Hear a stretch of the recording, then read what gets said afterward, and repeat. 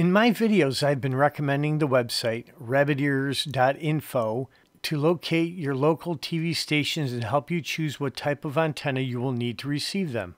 Want to know how to use the site? Let's hop to it.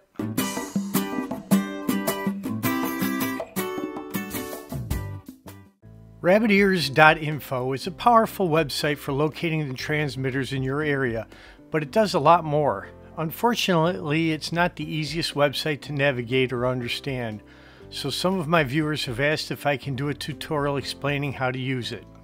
I'm going to take you through the basics of using this site and show you the things that most of you will want to know.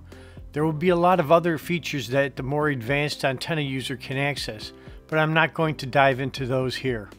I'm opening up rabbitears.info. The main page has a lot of choices for you, but we are only interested in this one, Signal Search Map. Click on this and it will open up this map. Although it shows all of North and South America, it will only display data for the US and Canada. Sorry to all my viewers south of the border, you will have to find another information source, as will my overseas viewers. In the lower left corner of the map, type in your address. This will work in most cases, but sometimes it won't find your exact location, so you may have to start by putting in just the town or city you're in. Alternately, if you know your location coordinates, you can use them instead. Just go to the lower box and type in your latitude and longitude. Back on the map, hit search and the view will change to your vicinity. You can use your mouse scroll wheel to zoom in and out. Hit this bar and a push pin will appear on the map. If you need to, you can click on the push pin and move it around until it's right over where you want it. Back in the lower search box, you can make a couple of adjustments. Set how far you want to search the stations. The default value is 60 miles, and that's usually a pretty good place to start. You'll be able to change this number later on. The default setting for your antenna height above ground is 30 feet. Try to input a number that's as close to the actual height as possible. An accurate number will give you the most accurate results. I'll put in 18 feet here. When everything is set, hit the go button and a couple of seconds later you'll be on the results list page. To the left is the parameters of the search, and to the right is the target map, and at the bottom is the station search list. At the bottom of the parameters box, change the hide off air setting from no to yes. This will populate the results with only the current on-air stations. To explore the target map, click on the expand button. This will give you a map based on compass headings, and you can print out this page as a handy guide for aiming your antenna. The color coding in this map and throughout the site is simple, with green representing a good signal, yellow or gold is fair, red is poor, and gray is bad. This map's color pattern defaults to transmitter field strength. If you want to change it to, let's say, distance, you can go back to the parameters box and change it like this. You can also sort by other parameters such as signal power, true direction, or magnetic direction. For most situations, you can just leave it at this default setting. Notice on the target map that if the transmitter towers are very close or on the same tower, you may not have all the station numbers displayed. Now let's go back to the results list. If you click on the current station search map, you will pull up a handy overlay of the transmitter towers on your local area map. It's also color-coded based on signal strength, so you can see some transmitters relatively close to each other have different reception strengths. When you click on a square, it will display a station name and the actual radio frequency it transmits on. More about that later. This map is very handy for locating your favorite stations. Scroll up and click on the current station search list, and the channel list will appear again. You can see all the possible stations in your selected range are listed here. Let's look at the second line listing for WRAY-TV. In the first box, the station is listed as channel 30-1, and that's how it will display on your TV. The second number in parentheses is the actual radio frequency, abbreviated as RF, that the station broadcasts on.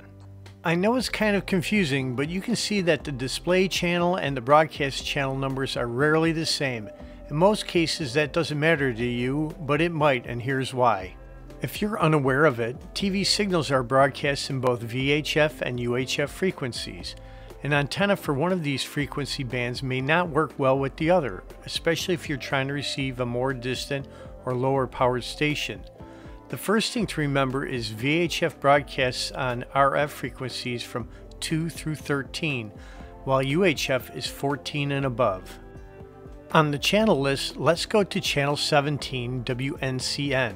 Although it displays as channel 17, which you would assume is a UHF channel, it actually transmits on VHF channel 8. Nice, huh? So let's get back to reading the channel list. On the listing for WRAY-TV, you can see it's an affiliate of the TCT network, and it's located in Wake Forest, North Carolina.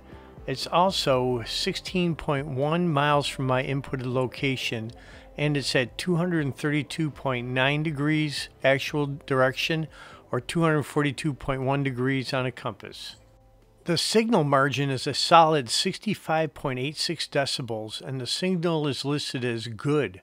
This station is so strong at this receiving location that you could probably pick it up with just a length of coax or even just a paper clip. If you click on the station call sign, it pulls up a separate page that has a whole bunch of information, most of which you probably don't care about. But it does list the broadcast video resolution and any sub-channels that are associated with each station. WRAY doesn't have any substations, but the PBS station, Channel 4, has 4 of them. Go back to the list again and you'll see this little symbol. Click on it and it gives you another coverage map. Unfortunately, you can see that this map is actually for WUNC Channel 4, not the selected WRAY Channel 30. Although this site is pretty accurate, I guess nothing's perfect. On the list, click on the distance number. This is an interesting display that pops up. On the left, you can see the height of the transmitter tower and the dotted line of sight that's aimed at your inputted antenna height and location. The green line is the terrestrial interference that is between both points. For this channel, you can see that it's a clear shot and easy to receive. As a comparison, let's pick the first station in the port category, WMYV from Greensboro. Clicking on this gives a whole different result. You can see that the green line actually blocks the signal, but there is a second blue line that angles around the interference and gets to the antenna. This is caused by diffraction or reflection of the TV transmission. I'm not going to get into that here, but let's just say that it can allow you to pick up signals that would normally be blocked. So that's your tutorial. Now that you know the basics, you can play around and see what else it can do. Or you can just use it to find your local stations. That's what it's there for. Thanks for watching. I hope you found this helpful. Don't forget to high-five the like icon, jingle the bell, and go ahead and subscribe. I'm not sure what I'll be doing next, but until then, keep watching TV.